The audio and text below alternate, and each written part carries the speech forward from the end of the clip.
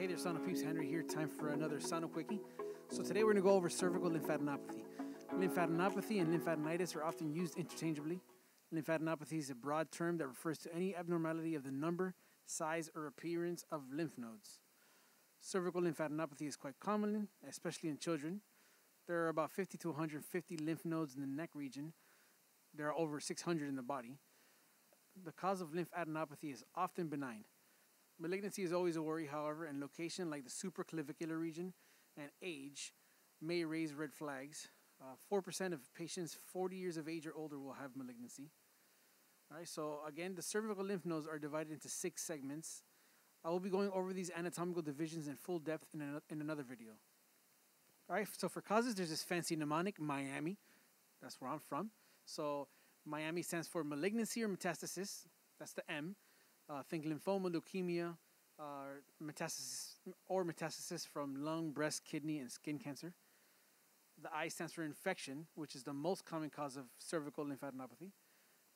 Anything can cause cervical lymphadenopathy: upper respiratory infections, mononucleosis, tuberculosis, dental infections, cat scratch fever, localized skin infections. All right, the A stands for autoimmune diseases. Some autoimmune diseases can lead to lymphadenopathy, including systemic lupus erythematosus, rheumatoid arthritis, and sarcoidosis, to name a few. All right, the M stands for miscellaneous. These can be rare causes. And I is for iatrogenic. Some medications have been known to cause lymphadenopathy, like Dilantin, which is used for anti-seizures, beta blockers, and allopurinol, which is used for gout and kidney stone disease. All right, so the normal lymph node is usually oval or flat, usually less than 1.5 centimeters. There's various authors that have written criteria for abnormal lymph nodes, going over size in either long axis or in axial diameter, and also number of lymph nodes and in different levels of the neck. To keep it simple, oval, flat, hypoechoic, fatty hilum is present. You can see the difference between the fatty hilum or the sinus and the cortex of the lymph node, and less than 1.5 centimeters.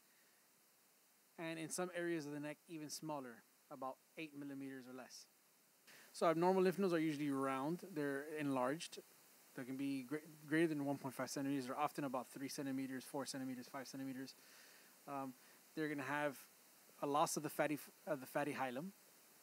There could be periadenitis or inflammatory changes around the soft tissues around the lymph node, like the muscle and fat. They can be heterogeneous. They can have areas of necrosis, areas of suppuration or abscess formation.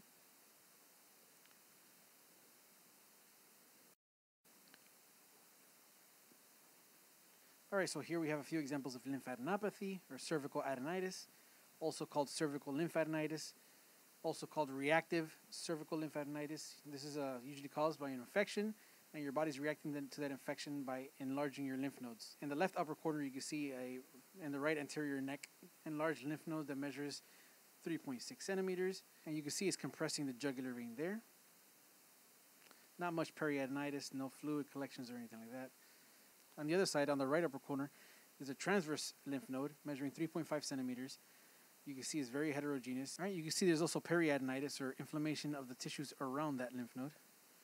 Okay, here's another case. This is a 1-year-old with cheek and mandible swelling on the right side. Along the mandible, he had several lymph nodes that were enlarged. One measured there at 1.7 centimeters in long axis. You can still see the fatty hilum.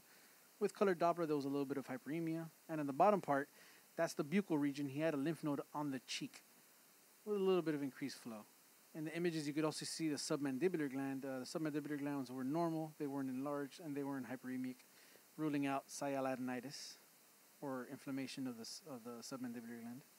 Okay, here we have another baby. You see this lymph node is very round, but has no internal blood flow, very heterogeneous, and there's inflammatory changes all around it, including the sternocleidomastoid muscle. Right, this was a necrotic lymph node. These lymph nodes can liquefy and lead to abscesses that may need drainage, so it's good to follow these up.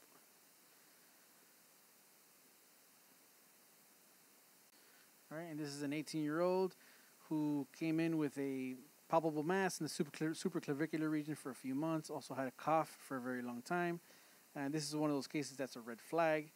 Upon scanning the supraclavicular region, you can see there's multiple enlarged lymph nodes, very heterogeneous. They had increased blood flow as well.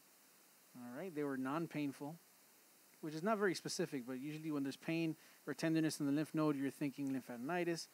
When there's no pain and this enlarged and this heterogeneous, you're thinking some type of neoplasm or malignancy.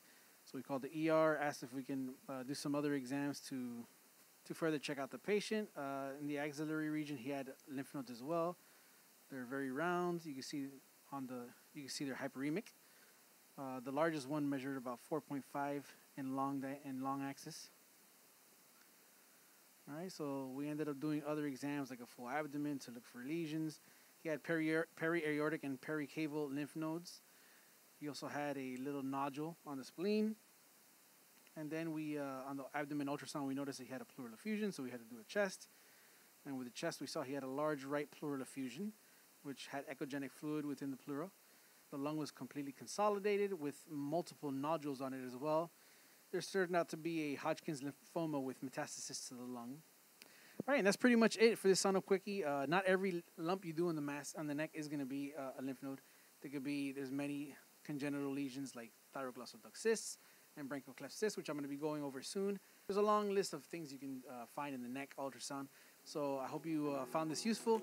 Please click subscribe, hit the like button, and don't forget to hit the notification bell. Thank you very much. Henry out.